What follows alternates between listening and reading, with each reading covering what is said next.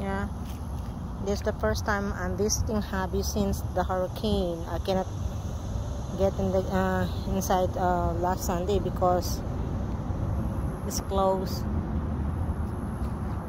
And gorgeous day. Look how gorgeous the sky is and how nice it is. And look, I'm definitely by myself here. Yeah, that's Hubby, and that's me.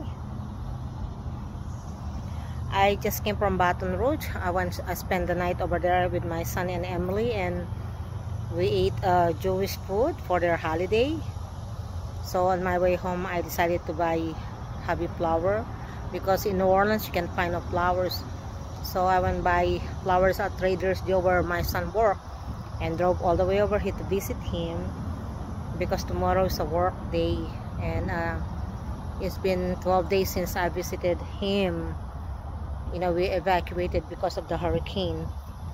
But I'm glad finally the gate is open and I'll be able to visit Hubby and see how is he doing here. And everything is nice. I mean, it's like not a lot of damage. I didn't see a lot of fallen trees.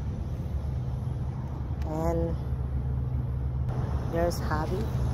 See, brought these flowers. So after this, I'm gonna head home, rest, because tomorrow is a work day.